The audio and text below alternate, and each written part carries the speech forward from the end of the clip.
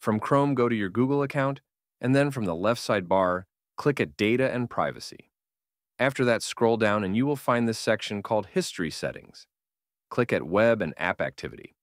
Here you can turn this feature off or delete your activity data as well. Anyway, you can read these rules if you want to.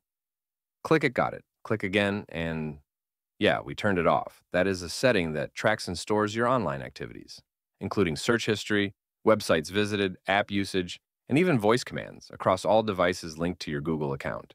In Data and Privacy, scroll down, you will find this section called Apps and Services. Click at Third-Party Apps.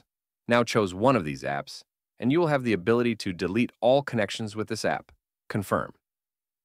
Done. Third-party apps often collect and share your data through permissions you grant, sometimes unknowingly.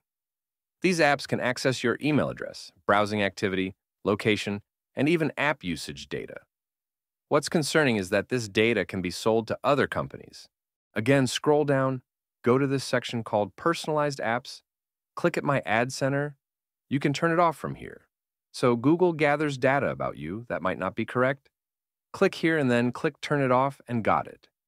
These apps often track sensitive information, like your location, browsing habits, app usage, and even conversations with virtual assistants. Again, scroll down. In this section, click at Profile. Here you can choose the data that you can only see, or other people can see, for example, my gender. I don't want people to see this information about me, so I will choose only me.